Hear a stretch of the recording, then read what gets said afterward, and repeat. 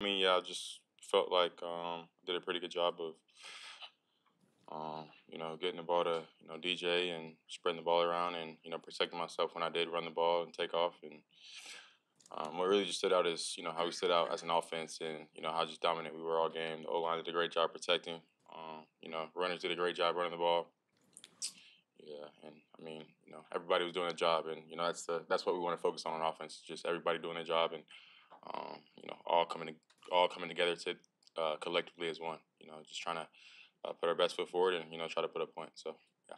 Your first completion to DJ was kind of an extended play. You got out to the left and then kind of almost looked like you used your whole body to kind of create the throwing lane. You just take us through the sequence there and kind of what you saw in that. Yeah, so we got nickel pressure. So he had Deontay. I think it was Deontay that was in the game at the time, but he did a good job of that. And I think DJ was maybe the third read in that progression. And yeah, just stepped up in the pocket, rode out, and DJ is usually good at finding open zones and scramble drill kind of like that. So yeah, I mean just rode out to the left and saw him sitting right there and just gave him the ball. So yeah. Justin, what do you think game against the Vikings and the pressure that they brought? How can you make adjustments now, knowing what to expect? Yeah, I mean just being on the same page. I felt like we made too many mental mistakes last time we played them, and we're better than that. We're better than what we put on tape that game. So putting our best foot forward, making sure we're on our P's and Q's each and every play, locked in, and getting the ball out fast when we need to when they do bring that pressure. So it's going to be key, and of course, when they do bring pressure, the O line picking it up. So everything starts up front, and once we get the protection and everything together, then we'll be good going there. What do you remember about the very first play of that game where I think you were empty? Yeah, cover zero. I was about to throw to KB, but I felt like the corner wasn't threatened by KB speed. They every time you put a running back, fullback, or a tight end out at number one over a corner, he's not gonna think you're going deep on him. So I just felt him sitting on the route, so I didn't want to potentially throw a pick on the first play of the game. But learning from that, I just gotta sail it over his head and move on to 2nd and 10. So yeah. Justin, what do you think of the officiating in that game? There were a couple plays where Alex Anzalone, it looked like you weren't pleased with like how he was like. I mean, yeah, that's just what the Lions do. They play hard. We knew that coming in that week, that the kind of effort and toughness and grit that they play with. Their head coach preaches that. So we kind of knew it was gonna be that kind of game, but I was just talking to the ref and just telling him like, yo, just watch out, like heads up for a late hit or something like that. But I guess I didn't get any, so keep playing ball and control what I can control. So yeah. How does the thumb feel, Justin? Thumbs feel solid. Feels good. Sore at all after the It was a little bit sore. But got me through. But I'll be good to go. tape again, you think, or anything on Monday? Yeah, I'll probably tape the rest of the year just to be safe with it. So yeah. The Vikings pressure, how does it challenge you in terms of being outside the pocket? Do they make it more difficult for you than other teams would to try to move around a little bit?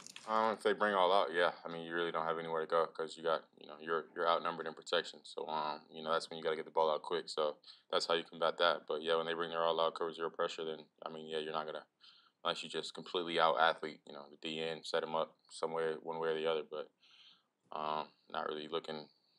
Cover zero, that's not really the answer to beat that. Is try to scramble and stuff around. You just want to get the ball out quick and let the playmakers make plays and work for you. So yeah. As disappointing as it was in Detroit, are you excited to have a primetime opportunity to kind of show that that's not who you guys are? I think for the most part we showed who we were. Except until the end of the game. But focus on finishing better and finishing out the game when it counts and when a drive comes up. Making that big play when it matters. But I mean, yeah, we're definitely excited for this opportunity. The Vikings they've been playing, great past few weeks. So definitely excited for the opportunity we get to have on Monday night and get to go out there and ball out. So yeah. Focusing on finishing better, what does that mean to you personally? Just doing all I can to, make the team successful. So whatever that includes, whatever play call we have. Just doing that play call, focusing on that play call operation. I mean, there's a lot of things. Quarterback has to do a lot of things in terms of motion landmarks, mechanics in the 2-minute drill. So 3rd and down protection and stuff like that. So it's numerous things that I can name off. But just doing my job and doing it to the best I can when it matters. So yeah. Daniil Hunter has obviously been a great player for a long time, but he's having an exceptional year this year. Mhm. When you look at him this season, what are you seeing? Yeah, I mean he's a freak athlete on the edge, and just like you said, I mean he's been doing his thing this year. He's been balling out this year, so definitely gotta have a plan for him, and just making sure we know where he is at all times. But like you said, he's been, I don't know what he did differently, this year than he did last year, but he's been playing exceptionally well this year. So like I said, we'll have a plan for him and go on from there. Justin, on the touchdown to DJ, you mentioned after the game that obviously you missed a similar throw in the same direction, same end zone to him.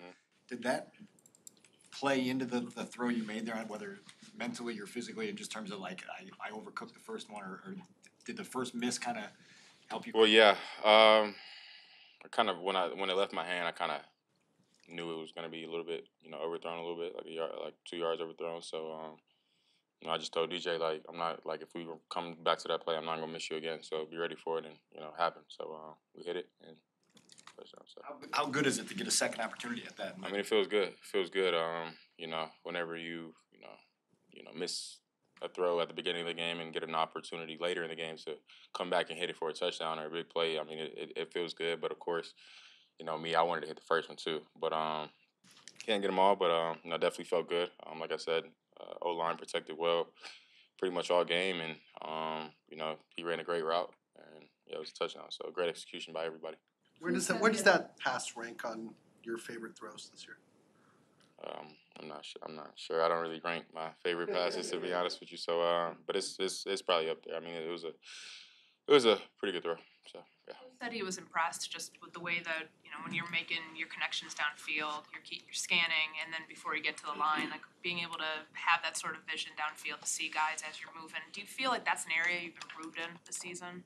I mean, to be honest, I feel like deep balls, just in general, I feel like that's kind of what I do best, to be honest with you. I think I throw the ball down the field exceptionally. I feel like it's one of my strengths, and I've been doing it since high school, college. So I think it's one thing that I do best, and one thing that I think we're gonna keep doing and get to more. So yeah. Justin, Tyler Scott had a little bit of a tough game. How important is it for you, from your vantage point, to keep him involved and make sure that he has tangible evidence that that you and the offense has faith in him? I mean, he knows. I mean, the relationship. I mean, one game is not going to define if I go back to him. Like, to be honest with you, like I don't care if you keep dropping the ball, like, because everybody, we have our own individual responsibility to help this team be successful. So if the receiver's open, I'm gonna throw him the ball, and if he drops it, it's his responsibility to catch the ball. That's his job. He gets paid to do that. So yeah, I'm not losing faith in him. I don't, 1 game, 2 games, however many games, I'm gonna keep going back to him. He's gonna be a great receiver. He has a lot of room to grow, and he's talented even now. He's made a lot of plays for us this year, offense, special teams, and he's a speedster, so not many DBs can keep up with him. But I mean, yeah. So with that 1 game, whatever it was, I mean, he had a tough game, but I mean, we've all had tough games. As a football player, you have tough games. I've had a lot of tough games. So it does nothing but make me better, make him better at the end of the day. And he's a hard worker. He's not gonna let 1, 2, 3 games define who he is as a player. So I have full faith in Tyler. Everybody else does too. So yeah. If you were playing a Sunday game, you'd have Saturday clear to watch Michigan, Ohio State. Mm-hmm. You got to practice. Yeah. So how do you handle it? Do you? No, after practice, I'll be rushing back in to see what the score is. So. You don't ask, like, hey, don't tell me anything. I want to watch it in full later in the day. No, I'm not gonna do that. I'm not gonna start it from the first quarter. I'm gonna just check in on the score and continue to watch where it's from, and catch the highlights later. But I'm not that crazy to where I'm gonna make sure I don't watch the game and then come back and watch from the first quarter. But I know some people that are like that though. But yeah, no, I'm just gonna come back in after practice, check the score, and watch the rest of the game. So yeah. Prediction? I do.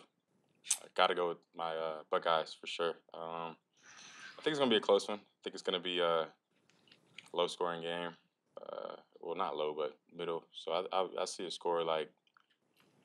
I'd like us to win 24-14.